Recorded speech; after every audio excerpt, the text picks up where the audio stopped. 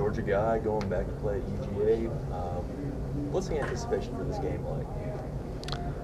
I'm just really excited to go back. And play Georgia. My brother played there. My family, has ties to Georgia. Been going to Georgia games my whole life. I, just came here because I thought this is the best place for me to come and play ball. And, it's exciting going back.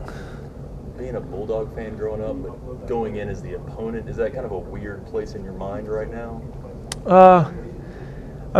Not really. In 2012 when we played Georgia, it was kind of weirder then, but now I'm settled in. I'm with Alabama all the way. I'm not, it's us versus them. Did you know Colton Houston at all when you were in high school? Yeah. And what's your relationship like with him?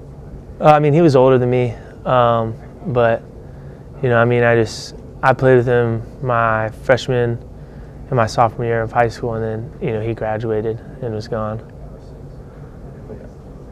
From reviewing film so far, what have you seen about Georgia's offense? It's pro style offense. They just do what they do, and they do it good. They run the ball.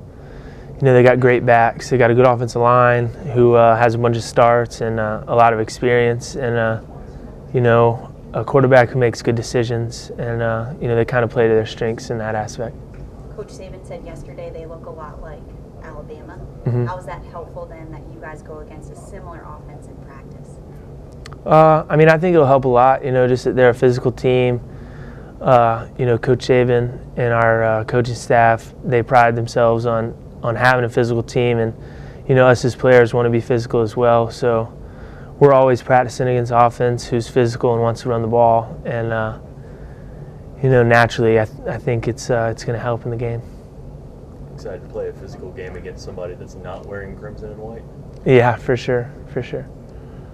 What's the biggest difference going up against this offense as opposed to someone like Middle Tennessee who runs more of a spread?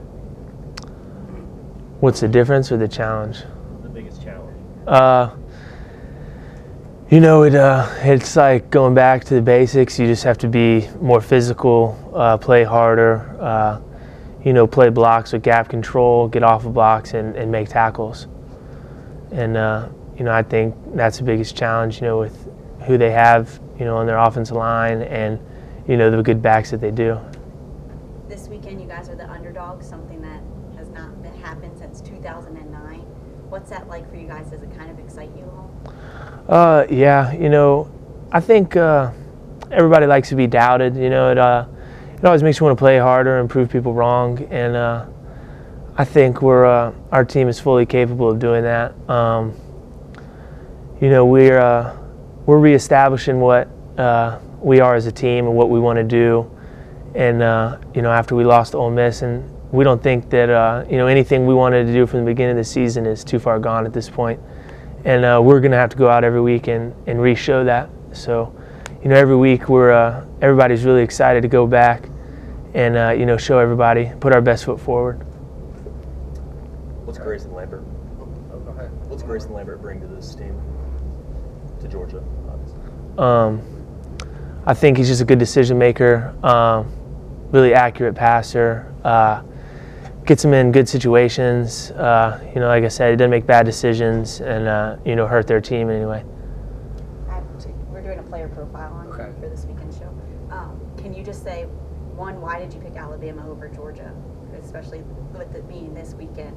What made your decision easy to come to here first? I went through the recruiting process, and I just, after coming here, meeting with the coaching staff and, playing defense, this is it. This is, the best defensive staff in the country, the best coaches, top to bottom. And, I just wanted to be a part of that, being a defensive player. And how have you seen yourself grow both as a player and as a person while at this program?